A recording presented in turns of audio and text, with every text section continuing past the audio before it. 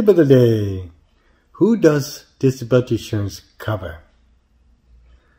Disability insurance covers depending on who is made the purchases for. For example, if you make the disability insurance purchase for yourself, then you're covered because you're doing it for yourself.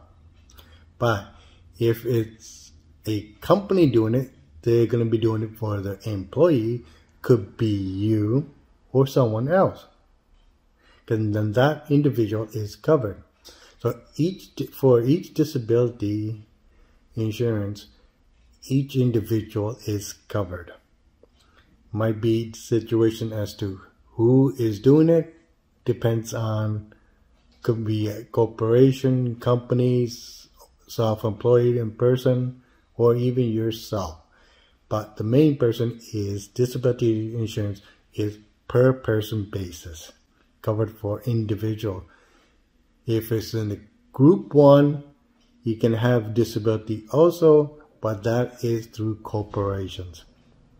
But mostly generally it's individuals, and it's individually basis. If you do it yourself, then you're covered.